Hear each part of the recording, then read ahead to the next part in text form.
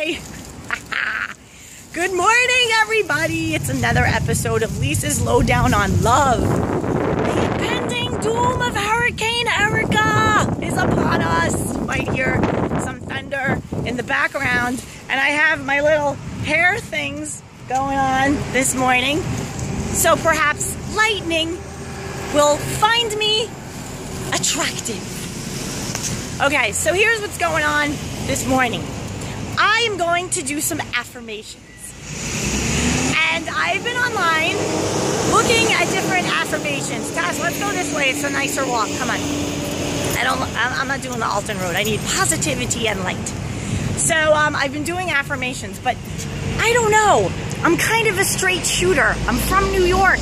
And I find that a lot of these affirmation sites with these like gurus and yogis and all these people, they're a little light, you see. So I like to give affirmations that are a little more authentic and genuine. So let's begin. And if any of these help you, by all means, say them to yourself. Okay, let's roll. Affirmations. Okay, ooh, lightning, cool. Starting.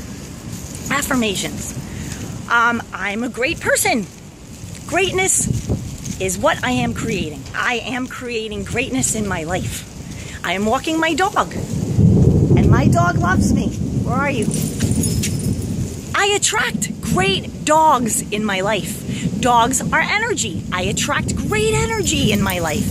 The dogs, the people, the coworkers, everyone that I encounter has great energy, and they love my energy. It's like attracts like. If I have good energy, I attract good energy. Let's see what else. I know, even though it's going to be a possible Category 1 hurricane, all is well. I will be safe. I am safe. Safety is mine. Affirmation. There is no need to be afraid of Hurricane Erica or anything else in life for that matter. This is just another passing storm. Something for me to get through. I get through things easily and I come away with strength. See? Say these things to yourself. These are cool things.